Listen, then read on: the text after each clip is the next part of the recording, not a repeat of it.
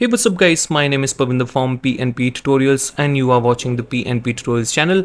And in this video we are going to talk about how we can create the portable hacking machine using Raspberry Pi Zero W and this mobile phone. So idea here is that I will connect my Raspberry Pi to this mobile phone, and as soon as I will connect it, and Raspberry Pi will be able to take the power from the mobile phone. As you can see, this LED is blinking. Now for connecting the Raspberry Pi with our mobile phone, we will create the hotspot into this mobile phone, and this Raspberry Pi will automatically be connected with the hotspot of this mobile phone.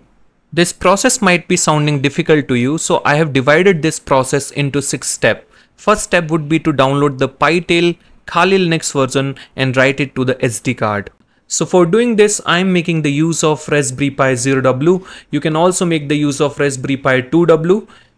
So here I'm on Kali Linux website, and now I want to download a Raspberry Pi Zero W PyTail Kali Linux version. I'll click on that download button and the download will get started. Once the downloading process is done, then you need to write that file into your SD card. You can make the use of Win32 disk imager. Second step would be to create the hotspot in any mobile phone and find out its IP configuration. The same configuration we are going to set it up into a Raspberry Pi. The hotspot configuration that you need to set up into your mobile phone will be this. This will be the SSID of your hotspot which you are giving from your mobile phone, and the password should be this.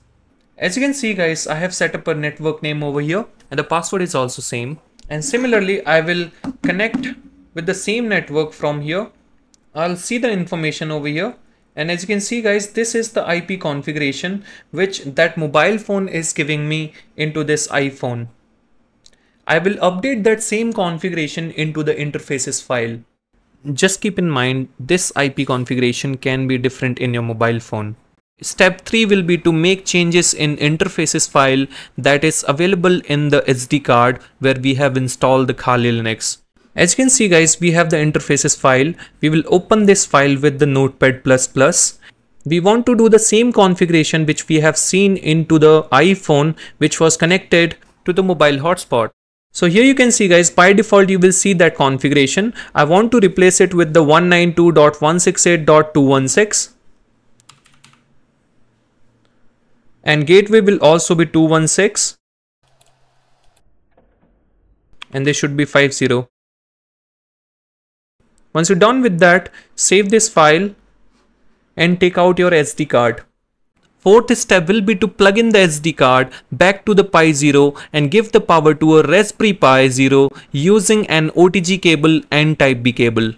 Fifth step will be to wait for the Raspberry Pi to connect to the hotspot automatically.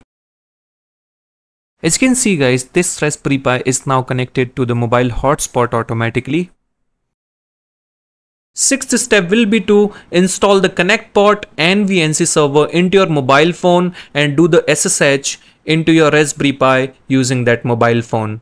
Now we will install the application called Connect port. I have already installed it. I will simply click on open, and now I need to add a connection, and here we need to specify the username of our Kali. For doing the SSH into our Kali Linux, the username will be Kali and the host name will be the IP address 216.254, and we need to specify the port number as 22, that is default port for doing the SSH.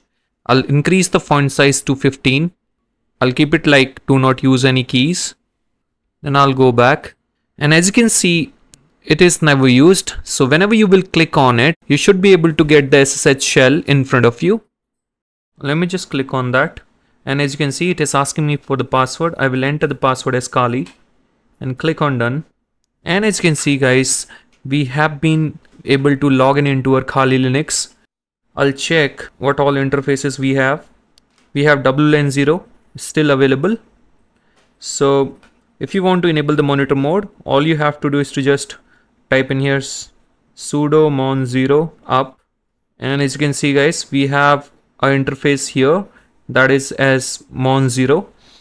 So if you want to run the AeroDump and see what all Wi-Fi routers you have around you, then you need to type sudo AeroDump ng mon 0 And as you can see guys, you are able to see all the Wi-Fi routers around you. So this is how you can run the Kali Linux straight into your mobile phone using your Raspberry Pi Zero W. You can do the same thing with Raspberry Pi 2W as well. And if you want to access the GUI of this Raspberry Pi Zero W onto your mobile phone, then you only have to run the VNC server into your Raspberry Pi, and after that you need to install a VNC viewer into your mobile phone, and once you do that, you should be able to do the VNC into your Raspberry Pi as well. You can also connect a USB module to the Raspberry Pi Zero so that you can directly plug it into your OTG cable, and then that OTG cable can be plugged into your mobile phone. This setup looks neat and clean and very handy as well. Thank you guys for watching this video. I will see you in the next one.